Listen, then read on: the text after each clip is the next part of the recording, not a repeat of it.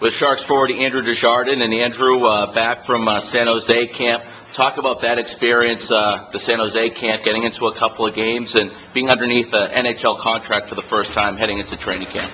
Yeah, I mean, it's always exciting to get the opportunity to share your stuff up there and try to build some trust between the coaching staff, and you just work your best to try to stay up there, and sometimes it doesn't work out, but you get back down here and you get to work and to prove yourself down here. Had to feel pretty good in the offseason getting re-signed by San Jose to that NHL contract. Yeah, no, I mean, obviously it's a step in the right direction. You know that they're liking the stuff that you're showing them.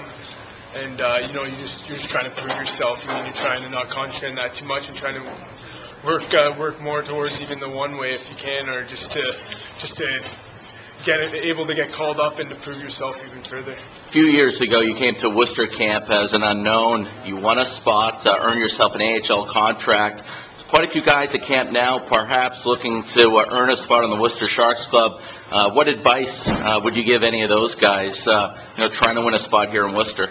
I mean, obviously, it's all compete, right? You gotta show everybody that you can be trusted and show everybody that you have the compete level to play in this league and to succeed in that way. I think more foremost, I think the points will come, but if you show that you can compete and that you work hard and finish your checks and play a sound game, then you have a good chance. And your goals for Worcester this year, last year you had 19 goals, almost hit 20, yeah. Played very well, plus minus with your line mates De Silva and McCarthy. Your personal goals heading into year 3 with Worcester?